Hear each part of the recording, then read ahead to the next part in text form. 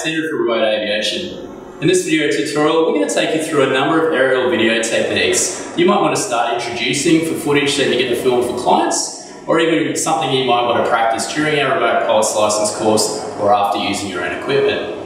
We're going to take you through a number of techniques such as the forward reveal shot, the backwards reveal shot, and even look at other things called the slider, the vertical shot, and even what they call the crane. At the end of this video, I'm also going to talk you through a number of common errors that people make, particularly people that are new to aerial video, and tips that I've picked up along the way to try and avoid this. The first technique we're going to look at is the forward reveal shot.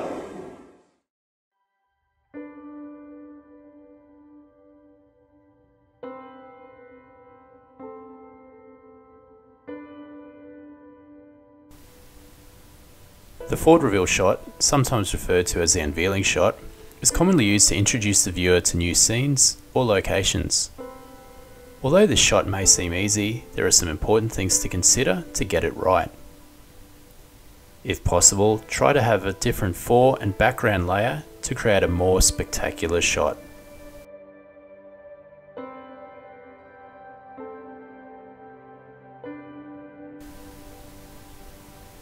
Ensure you fly in a straight line, avoiding sideways movement or yaw.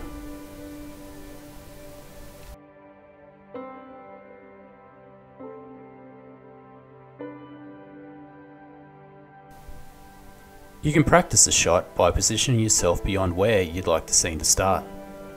Start your forward movement, but don't rush. You want to give the viewer the feeling of floating. To help with flying in a straight line, try to film in conditions of light winds.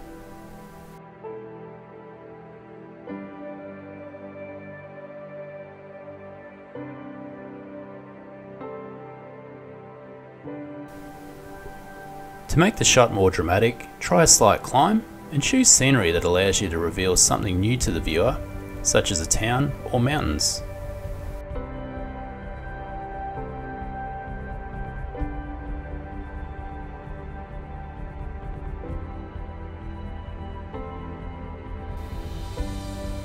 If working on a descending shot, you'll need to slowly reduce the drone's speed as you get closer to the ground. This will ensure the speed of the scenery movement remains constant to the viewer.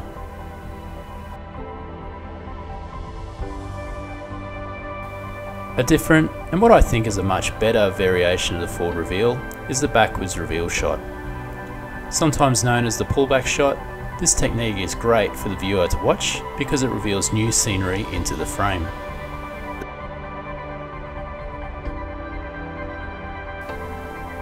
The advantage of this shot is it prevents the propellers from being seen while filming, which is a common problem with the forward reveal shot, particularly at faster speeds.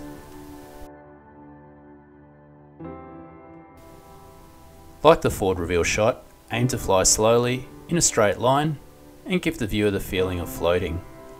However, be very careful you don't fly into an obstacle, as you won't see it approaching on the camera screen. We recommend visually clearing the area first, and avoid fixating on the screen unless you have a spotter to assist. To make the shot even more dramatic, add a gentle climb as you pull away from the object you're filming.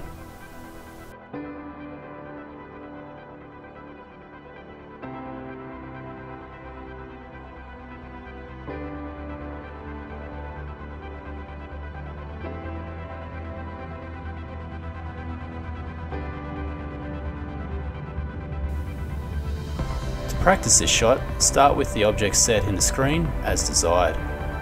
Commence gentle backwards flight, then add a slight continuous climb. As your distance from the object you're filming increases, you'll need to increase the speed and rate of climb of the drone to maintain a constant feel of speed for the viewer.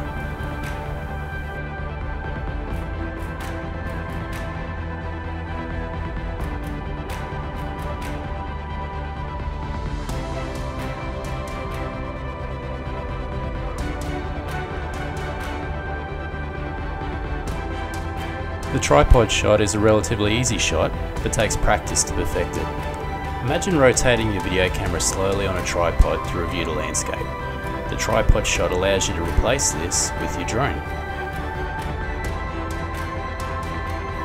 The key to a good tripod shot is to rotate, otherwise known as yaw, the drone slowly. A common error is the operator varies the speed of rotation during the shot, which makes the footage look erratic to the viewer. Recent software updates to some DJI products mean you can complete the tripod shot using the system's automation.